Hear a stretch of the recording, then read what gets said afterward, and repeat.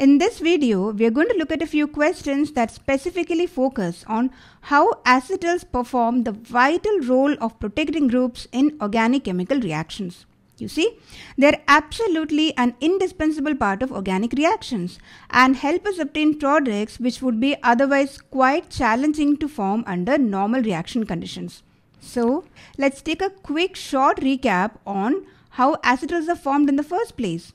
We won't go deep into the mechanism of how acetals are formed because that requires an entire video by itself, which I'll be doing shortly, so don't worry about that. But for now, we're just going to see how acetals are formed in general and how they act as a protecting group. Alright. So basically, acetals are formed when aldehydes and ketones react with alcohols in acidic medium. As you can see here, 2 moles of alcohols react with a mole of aldehyde to give us acetal. With 1 mole of alcohol, we get a hemiacetal, and with 2 moles, we get an acetal. Similarly, ketones also react with a mole of alcohol to form hemiketal, and with another mole, it gives us a ketal.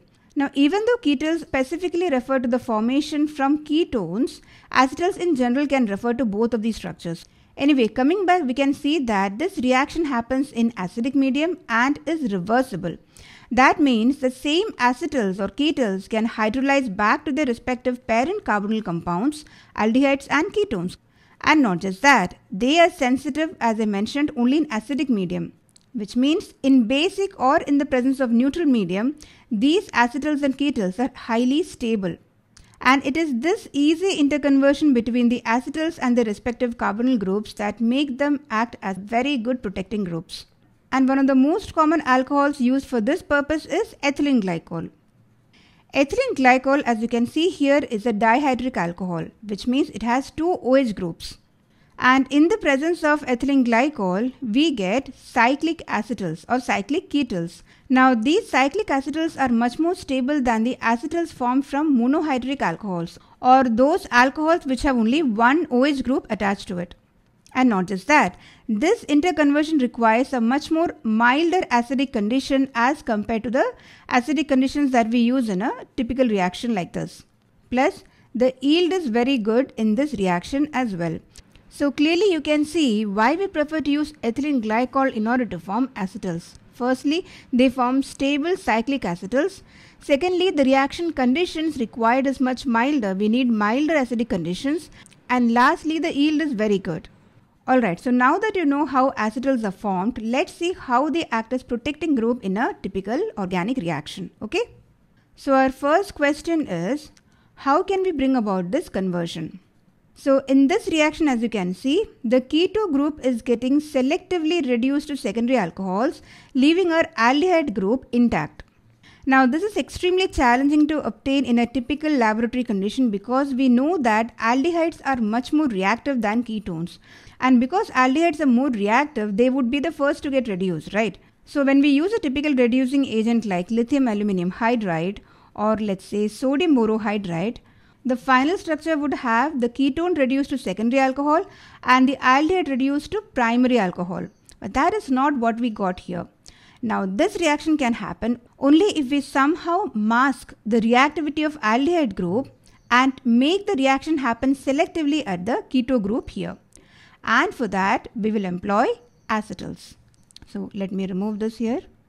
So in order to get our acetal, we would react our starting compound with 1 equivalent of ethylene glycol, in which case we would get a cyclic acetal like this. You can see that this group has now been blocked completely. The aldehydes are blocked. And now we can carry out a reduction reaction where the keto group can get reduced to secondary alcohol, right?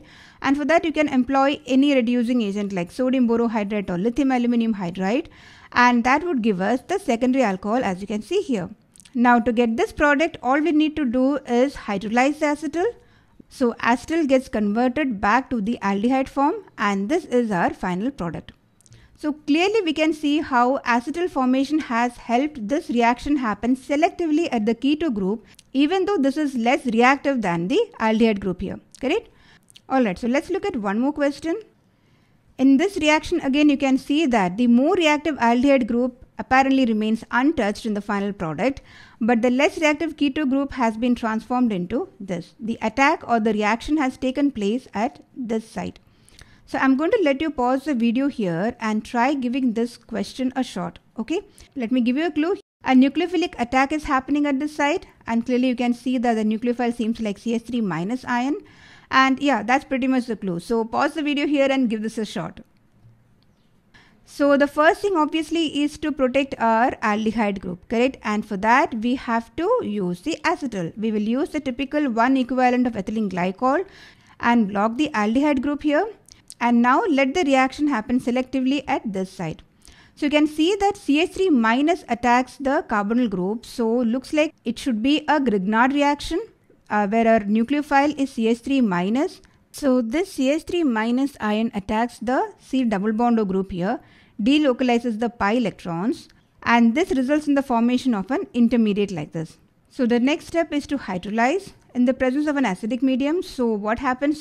O minus abstracts a proton from the medium and gives us the alcohol, and a cyclic acetal gives us back our aldehyde group.